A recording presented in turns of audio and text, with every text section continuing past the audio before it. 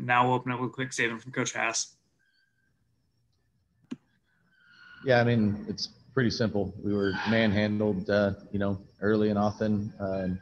Defensively, we couldn't get stops. They were 14-17 in the first half, even though our priority was trying to keep them out of the paint and keep their effectiveness down the first half. So we failed in a big way there. And on the offensive end, not making shots. I thought there were a couple early that didn't go that maybe in the past we've made, and I think that shook our confidence. But the reality is, I think 5 of our first, top 8 tonight were freshmen, and it showed in terms of the physicality and ability to play in a, kind of a man's game out there. So we need to get bigger, faster, stronger as soon as we can, leading up to this next week. But this is a game that was very humbling. It wasn't, we were a shell of ourselves tonight.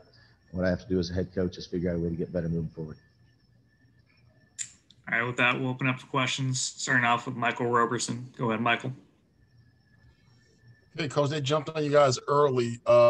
Would you say that the tournament now will be maybe somewhere be a clean slate, a fresh start?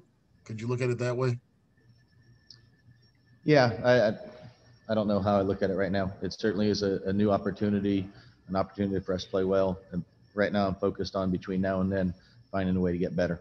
And if we can do that, then yes, it is a clean slate and an opportunity to make something special happen. But the reality is if we don't get better, we won't be able to take advantage of that opportunity. So the goal is going to be to work and improve. Now I'll go to Jacob Rayburn. Go ahead, Jacob. Hi, Coach. Were either Dejon Davis or Bryce Wills available to play today?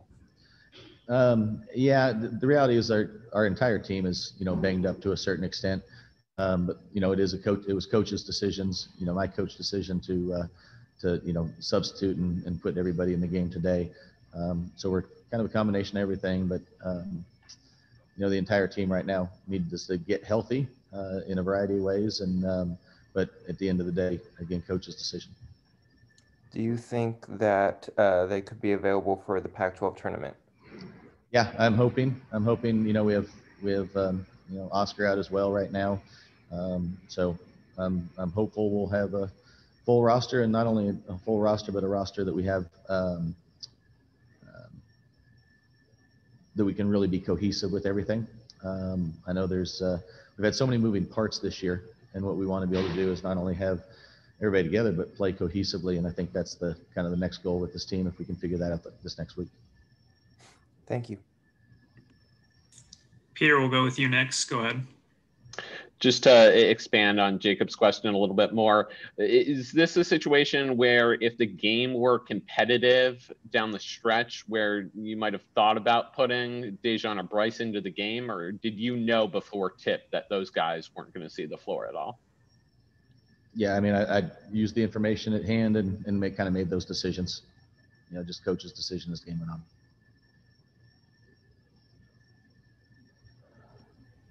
I'll go to Jackson Moore. Go ahead, Jackson. Coach, with Oscar missing these last 3 games, how much has it shown how impactful he is with him not available, even maybe more so than what he's shown, what he can do when he's on the court? Yeah, Oscar provides a lot to the team. Obviously, the tangible things like the points and rebounds and assists, and he's really good defensively as well. So all of those things are missed. He also has a steadying impact on the game. I think gives guys confidence with his stability, his leadership. So certainly, I mean, there's no ifs, ands, or buts about it. With all our guys, when we don't have guys out there, it impacts us. And we've had so many injuries and so many guys out at different times. We really haven't. I've said this a few times. I feel like we have a lot of pieces to a puzzle, but we haven't had necessarily the time to put the puzzle together this year. And I believe one of the words you used Saturday to describe the team was disjointed. Did you feel this was any carryover or a unique outcome? I think I didn't feel as disjointed necessarily. I didn't think we competed to the level we need to compete with. I think the physicality of the game was a little bit much. Yes, at times we were certainly disjointed. But I would probably label the other things as more primary reasons for the result tonight. Thank you.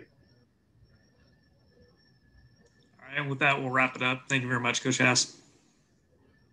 Thank you. All right, everyone, we'll send this out shortly. Thank you.